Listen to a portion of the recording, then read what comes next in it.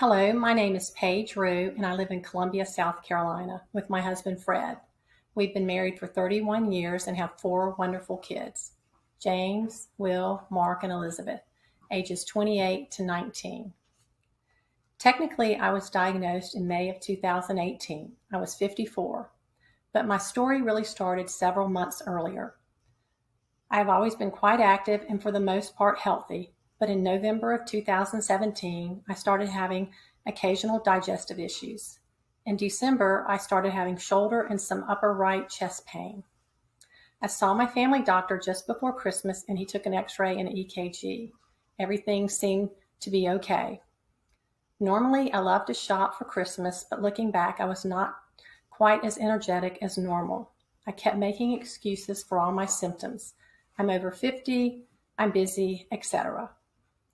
3 months later, I was helping my son move to a new apartment in Arlington, Virginia.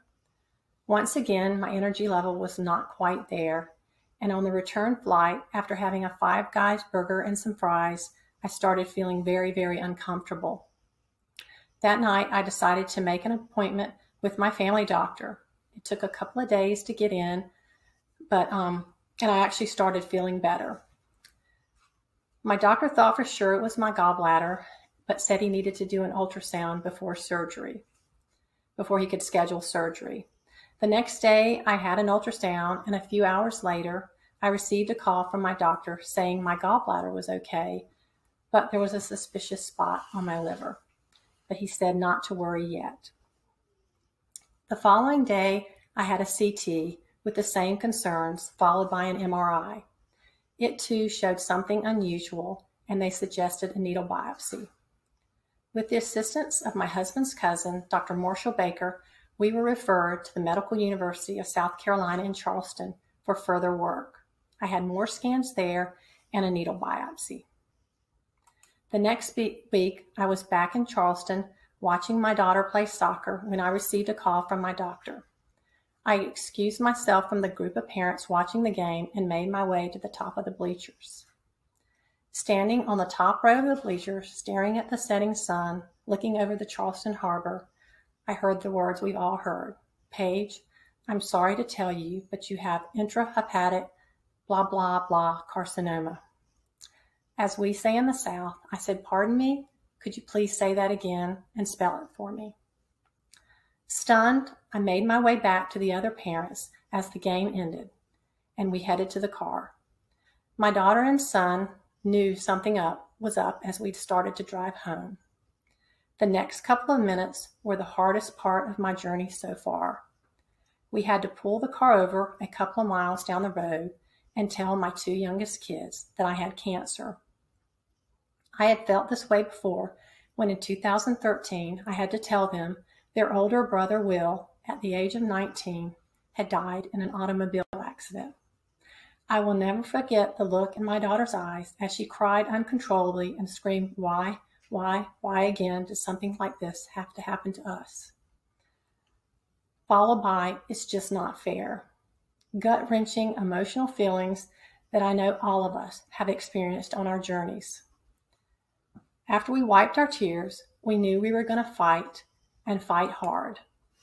I am thankful for the family and friends that started this fight with me and for their unwavering support. During my battle, I never had to worry about any details of life except for doing what I needed to do to fight this cancer. This was the beginning of what we call Team Paige. The tumor board at MUSC reviewed my case and determined it was not operable. They referred me to a local oncologist for treatment of gem cysts. My local oncologist was not 100% sure I had cholangiocarcinoma, thinking that possibly the cancer started somewhere else and spread to my liver. To be sure, he ordered a colonoscopy, endoscopy, breast ultrasound, and a check for cervical cancer. All were negative. It appears a lot of cancers are of an unknown origin. The days that followed were a blur as I prepared for chemo. One point worth noting is my decision to get my port in my arm. The morning of my surgery, the doctor gave me a choice to have the port in my chest or arm. I never heard of another option besides the chest, but looking back, I'm glad to have it in my arm and found that not many others knew about this option either. To be honest, my oncologist was not overly optimistic. He had only treated one other cholangiocarcinoma patient with an outcome I was not a fan of. We prepared for treatment locally, but began to consider second opinions at major cancer centers. As we all know, the internet is full of bad news when it comes to cholangiocarcinoma, but we stumbled across the Cholangiocarcinoma Foundation website and left a voicemail with the patient advocate department. I received my first week of chemo and the side effects were brutal. The fatigue was horrible and I did not have much of an appetite except for fruit, especially strawberries and bananas. Friday was not a good day. I was sitting in my chair feeling bad, lonely, and scared. I heard my husband answer the phone.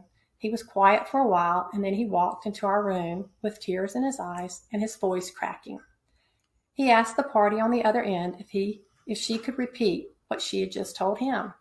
He gave me the phone, and that is when I met Melinda Bikini and started to feel hopeful for the first time in a long time.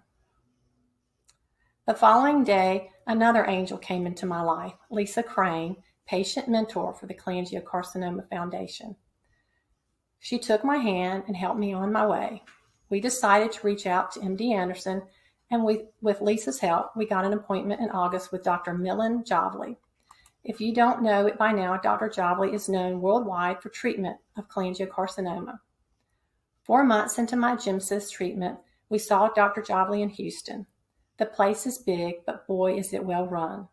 It is very patient-centered and even better than I expected. 5 minutes after Dr. Javli looked at my scans, he turned to me and said, "Paige, has anybody mentioned resection?"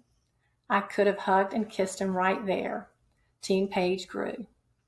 With this news, we explored surgical options. As luck would have it, Dr. Marshall Baker, who happens to be related to my husband, also helped me early on in my diagnosis, is married to Dr. Talia Baker at the University of Chicago Medicine. She works with Dr. John Fung, also at the University of Chicago Medicine, probably two of the best liver surgeons in the world. Both were able to see me and operate on me within 3 weeks' time. Team Paige grew more. Here is an approximate timeline from there. On September 18, 2018, I had a liver resection, right lobe, approximately 70% of my liver removed, along with several lymph nodes. Foundation testing was done. I had post-surgical systemic mop-up therapy with 6 months of Xeloda and gemcitabine. I returned to Houston every 3 months for scans. The summer of 2019 was good, except a blood clot was detected. I was off treatment, but August scans showed a small suspicious spot on my diaphragm.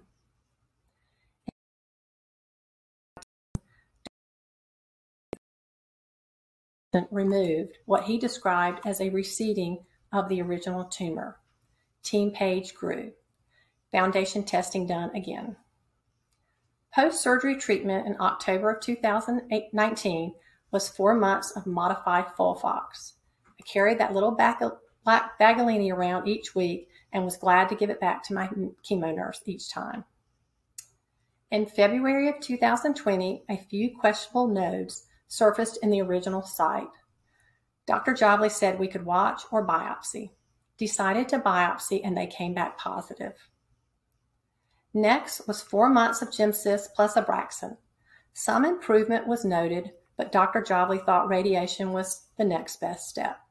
IMRT, intensity modulated radiation therapy. So that brings us up to now.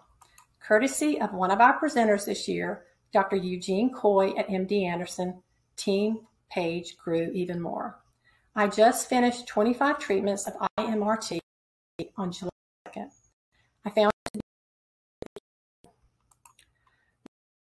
for August 17th. I'm not sure what is next, but as Dr. Javli said early on, Paige, my dear, fighting this disease is like the old whack-a-mole game. As one thing pops up, we beat it back down and keep moving on. My journey so far has had many highs and lows. Here are a few pictures over the last 2 years. A lot of doctor's appointments, shots twice a day for a blood clot, CT scans, PET scans, chemo, surgeries, and really just feeling bad at times. But I also had a lot of good times with my family and friends. We had vacations, birthdays, graduations, and weddings. Even through the highs and lows, I continue to have faith, hope, and love. Love more each day I am given. So how do I do that? Or how might you do that? I don't really have an answer. As I mentioned earlier, when we lost our son Will in 2013, we somehow got stronger as a family. We rallied behind the phrase. And my prayer for all of us is that we never lose our will. May God bless each of us in this fight. Thank you.